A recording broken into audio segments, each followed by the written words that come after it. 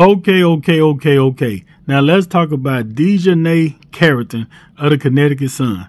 But before we get started, I want to thank y'all for tuning in to the Gertie Mac Show, taking y'all time to subscribe to my channel, liking and sharing the videos.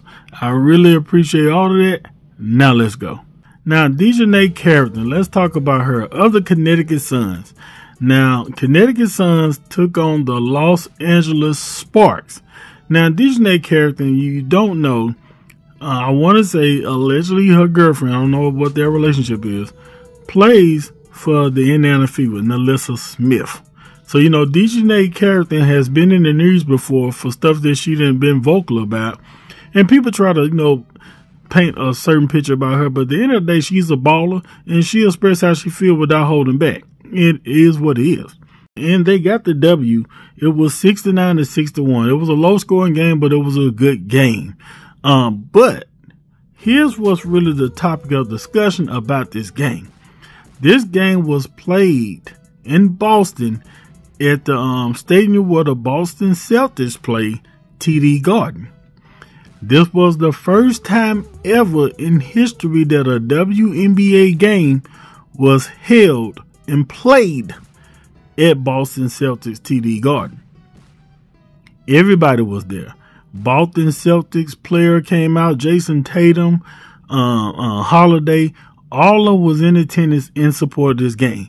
But here's the thing though, this game was sold out. Yes, it wasn't no Indiana Fever. Caitlin Clark was nowhere near the building. She was a long way, like long distance phone call. But the thing about it is this. A lot of people didn't promote it. The WNBA didn't promote it. And Dijonai Carrington actually called out the WNBA for this. Now, this is what I want to say before people get to start talking. This is what Caitlin Clark wanted for the WNBA. She wanted growth. And in order for the WNBA to grow, other teams going to have to bring in a crowd other than just when Caitlin Clark is there. You're going to have games that are selling out, packed like a can of sardines, just when other teams playing. This is Connecticut Sun and Los Angeles Sparks. No Caitlin Clark, Indiana Fever. So this is actually good. This is what you need. If y'all only going to wait to go to games when Caitlin Clark is playing, then how's the WNBA is going to grow if it doesn't disseminate to other teams? Now, Dijonai Carrington, like I say, she don't hold back. She don't sugarcoat nothing like a candy bar. She said this: since we got to do our own promo, we're playing at the TD Garden tonight, and it's sold out 19K plus. First WNBA game here ever. Historic. Not on TV, but you can catch it right here on Twitter. And we're going to talk about that. But let's check out the videos of some of the crowd at the game, and also check out Dijonai Carrington post-game interview, basically responding and talking about the promotion, lack of promotion for this game. Let's go.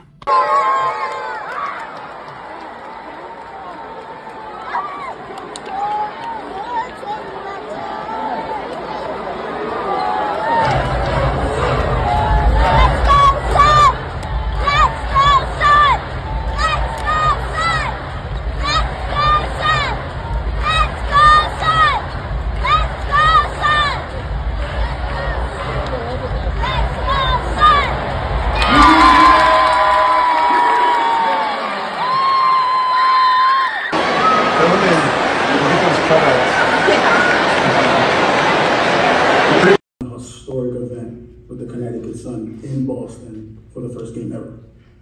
Yeah, I mean, I'm gonna keep it real all the time.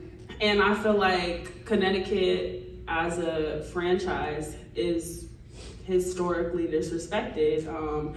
So sometimes, you know, if you want something, you gotta go out there and do it yourself. So that's what I did for us. I think that there could have been a lot more publicity or promo from the top. You know, Connecticut had announced that we were having this game probably almost a year ago, maybe, I don't know, sometime right after last season. So there was ample time to do what needed to be done. But it didn't matter anyway, because they showed up and it was sold out. We got the dub, so I guess my tweet worked. And the game should have been on a national television broadcast. You shouldn't have to pay for any type of subscription to see a game that's this historic, in my opinion. I'm biased, but in my opinion. What was it like to hear the fans? I mean, you guys have such a solid base in Connecticut, but then to see it amplified to this extreme. Yeah, I mean, it's another level. I think when they started chanting "Beat LA," we all just kind of looked around like, you know, this is a crazy historic moment, and to be a part of it after being with this franchise for so long, I'm just super excited. Now, I have to agree with Dijonai Carrington about these games being behind paywalls. They shouldn't be behind paywalls. You want the WNBA to grow? Put the game on regular TV. This was the first game in history at TD Garden, an NBA stadium, that sold out. Caitlin Clark did it down there where they switched the game with Atlanta Dream to the Atlanta Falcons stadium. It was sold out. So we have to highlight not just Caitlin Clark moments, but we have to highlight other historic moments in the WNBA as well, even if it doesn't involve Indiana Fever and Caitlin Clark, because that's how it's going to grow to where now it's going to be more than just Caitlin Clark being the most popular player. And this was a big moment. But like I say, the game wasn't even televised. And I have to just be honest with you. If this was a Caitlin Clark game sold out making history, it would have been on TV. Calling a spade a spade. This game should have been on prime television. It shouldn't have been on no paywall, no Peacock, all this kind of stuff. It shouldn't have been that. It should have been on a national televised channel where everybody also can tune in for the views. And it's almost like the WNBA is like they're dropping the ball like New Year's Eve. How you don't have this game that sold out in Boston not on TV?